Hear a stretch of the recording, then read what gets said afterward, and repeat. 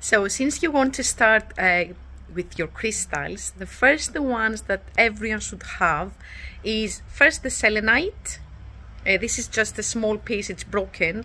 You can see it, it's see-through, and it's a crystal that charges all the rest and cleanses all the area around it. So it's the first crystal that everyone should have.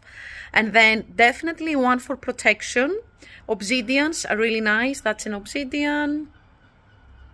And if it's a small size, you can also wear it. You can find some cages like that.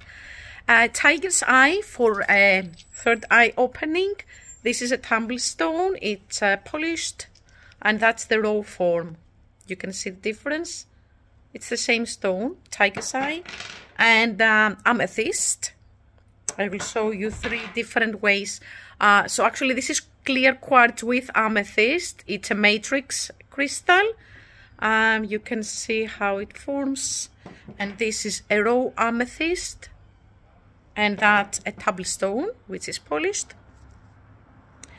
So these are the first crystals, and then a really nice balancing and soothing, because it's also for unconditional love. It's rose quartz. You can't see very well the color. I will show you from here. Maybe you can see it better. And I have also, like, you can see them like that. Rose quartz.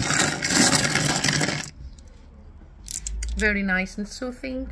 So these are the first crystals that you should have, and they are also in a good price. You can find them very easily, and they're very cheap.